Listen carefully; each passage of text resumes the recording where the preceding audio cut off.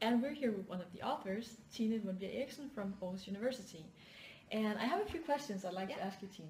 First of all, could you please summarize the most important findings of your paper?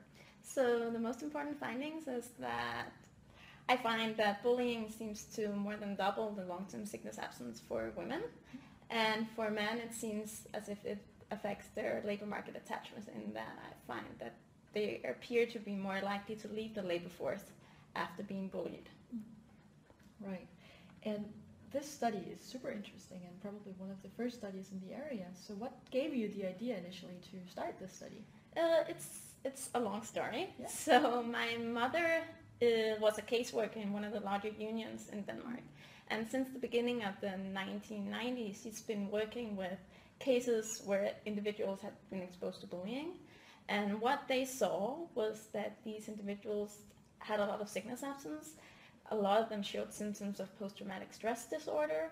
And in general, their labor force attachment was very weak as a consequence of bullying. But whenever they would turn to the politicians or so the employer associations and so forth, they would recognize, yeah, I can see you have a case where they appears that they're sick, but can you actually prove it? Right. So I thought that I would look into it when I started my PhD. And then through my mother's collaborators, I was able to obtain a really unique data set, so a large survey on the psychosocial work environment of a lot of Danish firms. And then I was able to match that to very rich register data, giving this unique data set that would help identify these effects. Because in general, these effects are very difficult to identify.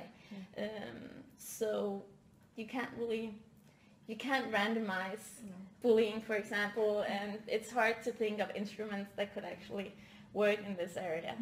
So you need really rich register data, and I was able to get that and look into. So hopefully it's one of the better ways to look into this.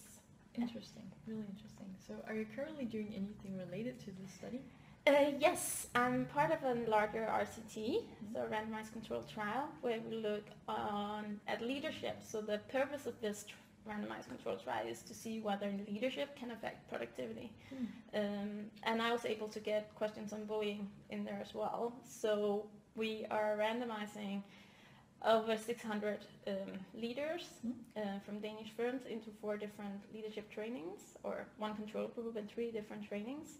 And then we're just finished the actual data collection. So I'm hoping to see that how leadership affects bullying, and whether bullying then affects productivity. Very interesting. Thank you. Looking forward to seeing more from you. Thanks. Thank you so much for appearing in this interview. You're welcome.